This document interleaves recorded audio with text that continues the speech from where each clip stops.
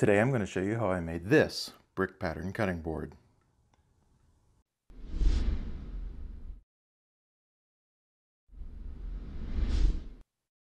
I start by marking and cutting several pieces of this walnut board. Normally I would use my miter saw station for something like this, but I have the fence torn apart right now for another project I'm designing.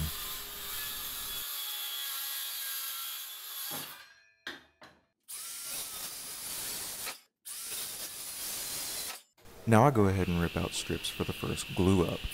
The width of this piece is just slightly wider than the finished brick is going to be, which in this case was about 2 inches.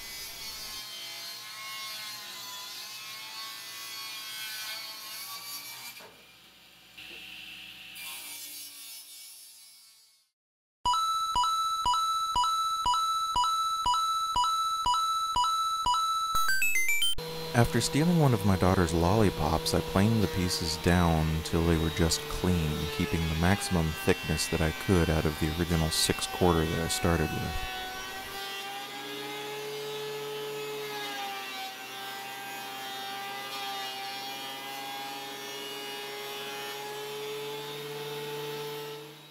Next I cut the strips that will be the mortar between the bricks.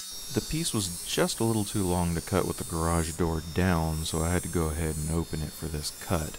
Outside you can see all of the rainwater from Tropical Storm Imelda, which had just blown through. Even with the splitter, the wood wanted to pinch the blade, so I stuck a shim in the kerf to keep it open. Making these cuts made me finally break down and buy a dedicated rip blade. Here's a little trick I like to use to make large height adjustments on my planer quickly.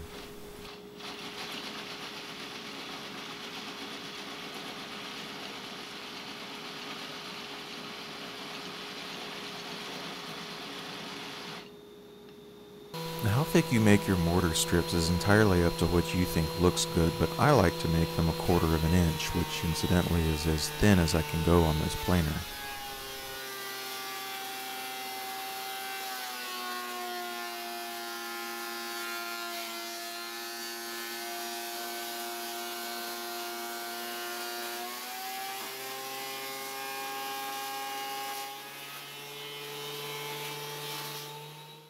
I measure the strips to find the center, promptly mismark the center by 1 inch, and then stack them up so that I can cut them to the wrong length all at one time. Thankfully, the shorter half of the strips was still plenty long enough for what I needed.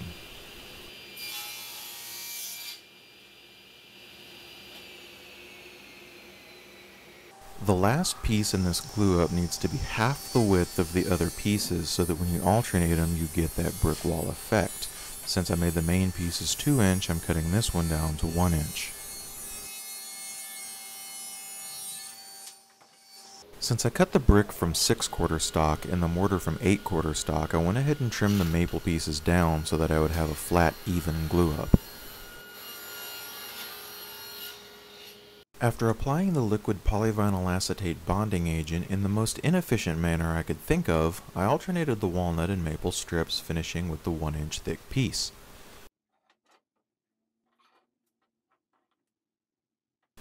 You can see I forgot to trim down that last maple strip and it sticks above the rest of the board. I just knocked it down with a hand plane once it was dry.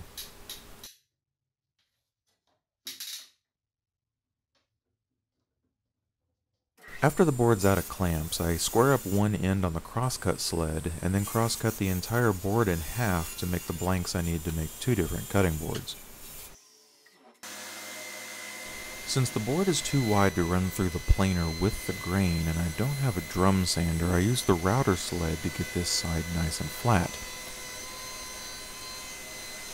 Clamping my dust collector hose near the side of the sled was only mildly successful at keeping down the horrendous mess that this thing makes.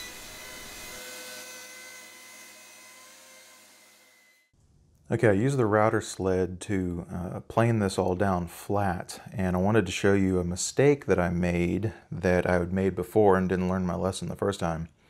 That is pretty easy to do. When it was in the glue up, One of my maple pieces shifted upwards while I was clamping it, and it got out of position like this. And that meant that when I was planing this all down flat, I had to take out quite a bit more wood than I intended to get it all even again. So these pieces are, as you can see, a fair bit thinner than I was originally going to make them, though I did cut these oversized because I knew I was going to have to plane them down. That's not really a problem. It'll just be whatever it wants to be. Whatever size it ends up being is the size it's going to be, and we're not going to worry about it. But in the future, for my reference and yours, use cawls across the top to keep everything flat, and that won't be a problem. So the next thing to do is going to be to turn it this way and rip our strips along the fence and cut it up into sections like this and turn them up on its end grain, and then we will make the mortar going the other direction. The width that you cut these strips is going to determine the finished thickness of your cutting board. In this case, I did 1 3/4 so that after planing I would have a finished board thickness of about 1 5/8.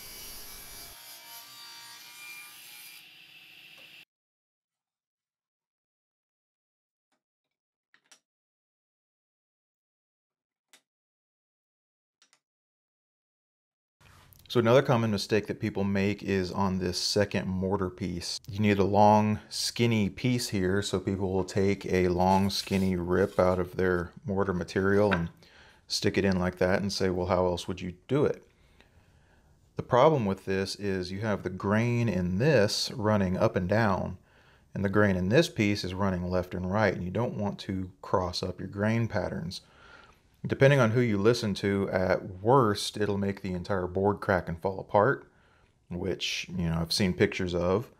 At best, if it doesn't crack and come apart, it will have differential expansion and contraction enough that you feel the bumps. So you're going to have raised mortar pieces, because this stuff is going to want to expand this way, and this stuff is going to be fairly stable along its end grain dimension. So what you do to combat that, you take several pieces of wood, and this is a scrap I had from another cutting board I did, and you glue them together kind of like you're making a tabletop glue up, and then you rip thin pieces out of it this way and then turn it up on edge. And obviously you'd need to rip that again to make it thinner, but that will give you end grain mortar strips so that everything goes the same direction. I cut off a piece of maple, planed one side flat, cross-cut it in half, squared up the edges, and then glued it together to make a wide piece.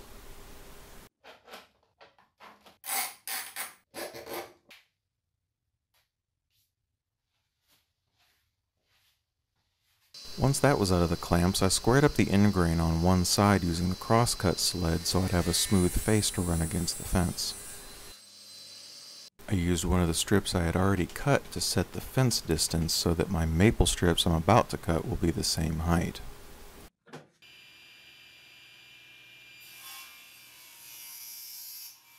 And right there is where I realized I'd forgot to put the splitter back in, so I turned the saw off and put it back on. Safety first. Or at least in the top 5.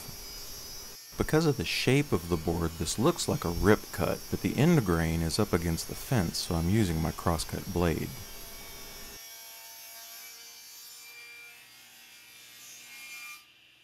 Once I had that board cut into strips, I turned it 90 degrees so that the end grain is facing up and down and ripped it into 1/4 inch strips to match the other 1/4 inch mortar pieces I had already cut.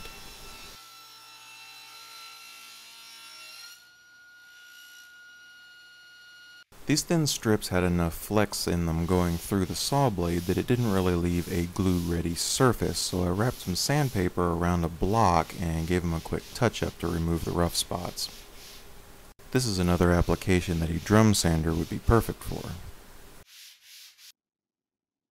Once I was done sanding those pieces, we do another glue up, which is very much like the first glue up, except that instead of running long ways, the end grain is running up and down.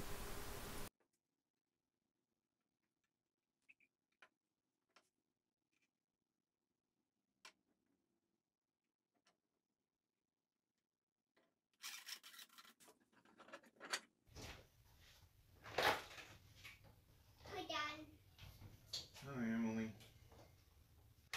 I got a pretzel. Do you want one? A pretzel if I want one. Mm-hmm. That's very thoughtful. I got some in my bowl. That's very thoughtful. Here. I got glue all over my hands right now, baby. Oh. But I can give it to you. You can give it to me. There Thank you go. very much. That's the best pretzel ever. You give me too. I dropped a clamp on my toe. But that's okay. But that's okay. Yeah. I see a spider that you killed. And another one. You see a spider I killed? Mm-hmm. I see a lot of those. I just see one. Really? Mm-hmm. Right there. Right there? Yeah. There's a lot of spiders. Yeah. And house, and then the garage. And Yeah. everywhere. Everywhere. Mm-hmm. There, and even there too. That is really bad. It's really bad. Mm-hmm. Well, we'll take care of them later. Ah, another one. Never mind. Oh, another one. Another one. Another one. Wow. And another one. It's a regular And infestation. another one. And another one. And another one. I think you're making stuff up now. And another one. Oh. And another one. Oh. And another one. Oh, and another one. Oh, and another one. Another one. And another one. And another one. Oh, and another one.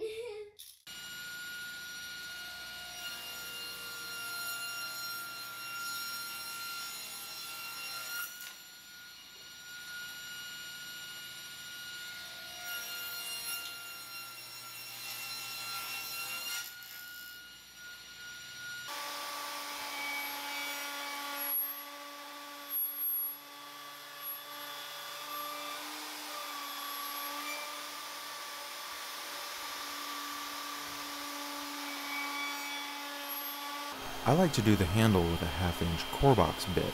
The formula for how far apart your stops need to be is the width of the board plus the width of the handle centered on the bit. Don't forget to adjust your fence so that it's centered on the thickness as well.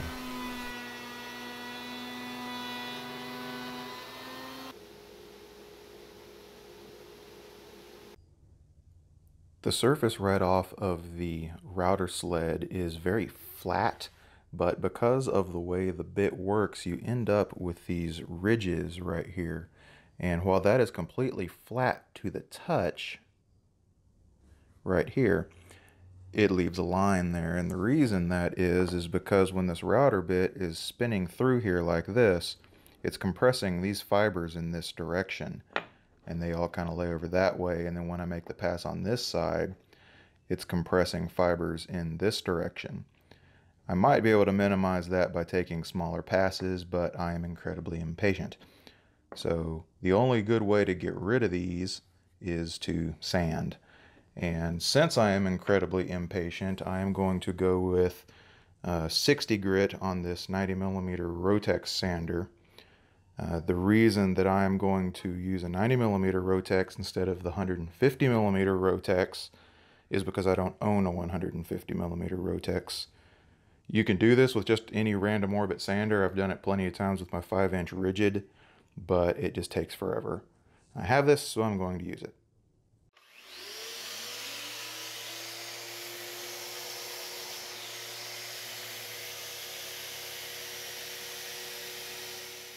The a few very small knots on one side of the board, so I just filled them with some 5-minute epoxy and they were almost invisible when the board was finished.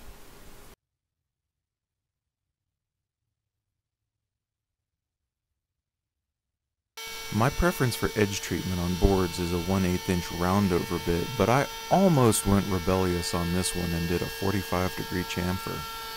Almost.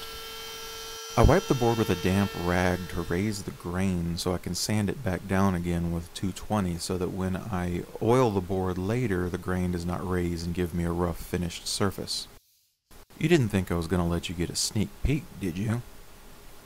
I was planning on doing a nice quiet oiling, but my daughter decided that was the perfect time to bust through the door and yell about how much she loved Elsa, so enjoy this nice guitar music instead.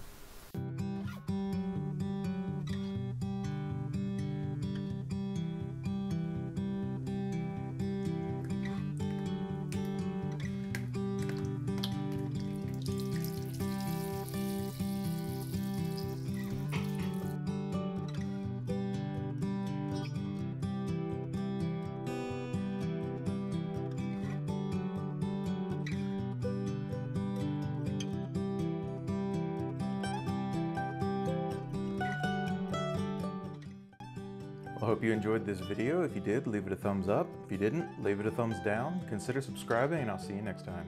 Take care.